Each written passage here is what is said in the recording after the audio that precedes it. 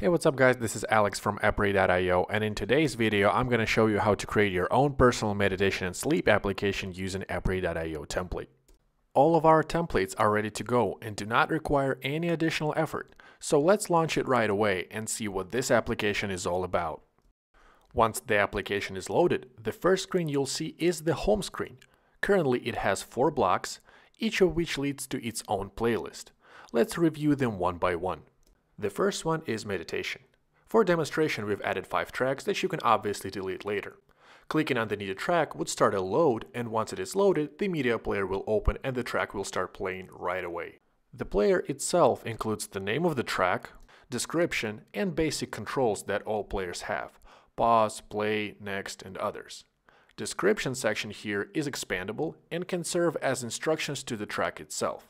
For example, what exercises to do or how to breathe properly. You can also apply additional settings for a track. Once it is finished, it can play next, play just once, or repeat the current track. There is also a heart icon that will allow you to add this track to the list of your favorites. We will review this a bit later. The second one is sleep. It works the exact same way as meditation, it's just a separate category. So as an owner of this application, I would want to add track and steps for sleep specifically to this page. The other thing you might have noticed is a timer. You can select for how long the music should play until it stops. This option is available for both meditation and sleep pages, and you can either select 5, 15, 45, or 60 minutes, or select custom where you can choose other options. You can also turn this option off. Now let's review the favorites page. As you might have noticed while reviewing meditation and sleep pages, I've liked a few of the tracks. Now they're displayed in this list. You can play them the same way as on other pages, and once you don't want them in this list anymore, just unclick the like icon and it will be instantly excluded from the list. And the last but not least is a page that we call Feelings. This serves as a kind of search panel. When the user is not sure which track list to choose, he can use this board and, depending on how he feels currently, select an emotion. And here we can see a predefined list specifically for this emotion. And that's it for the meditation and sleep application. But now let's go back to the visual editor and review how you can customize the application. On the left side, you can see the project tab that includes multiple folders. Opening the Pages folder will allow you to customize each page individually. The first thing you might want to do is change text.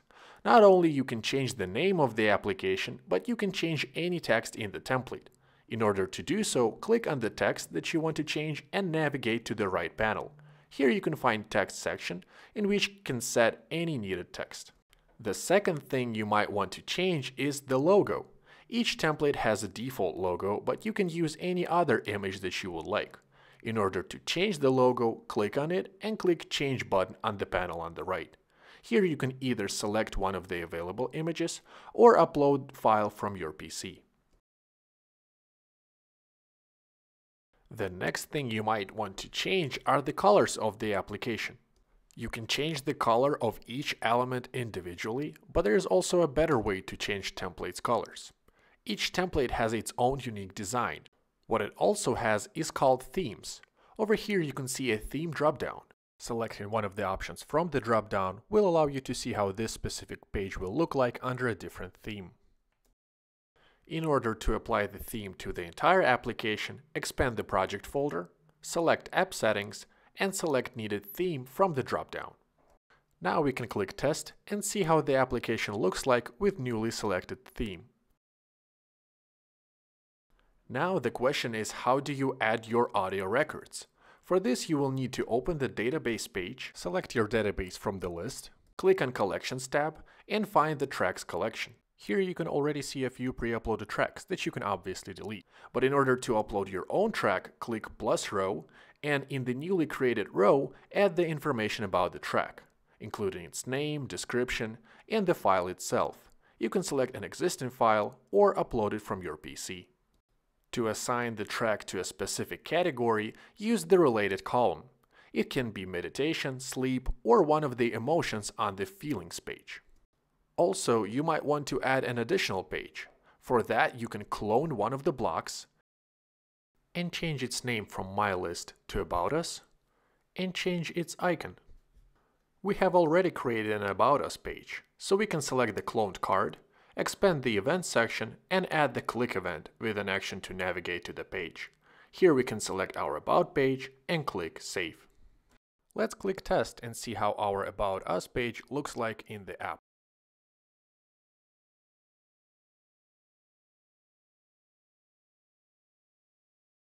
And then there is one last thing that we've created in advance for the sake of usability. You might have noticed that you have a loader with percentage while you wait for the track to load. Well, you can change the way it looks. You can have percentage, loading spinner, or both at the same time. The last thing you might want to do is to export your application and try it on your own device. You can do that through an export feature where you can select either Android or an iPhone format. Let's select .ipa. As you can see, the application started building the IPA. Please note that for successful app export, you need to first import the certificates here in the app settings, iOS binary, distribution certificate, and provisioning profile sections. Once your project is generated, you will see the QR code that you can use to easily upload your application to your device. To learn more about how to export your application, including iOS and Android certificates, please follow the link in the description. And in the end, let's review how this application will look like on a real device. These are just a few ways how you can customize and work with a template. To learn more about the Apri.io platform and its features, visit our website or find more videos on our YouTube channel. Thank you for watching and happy developing!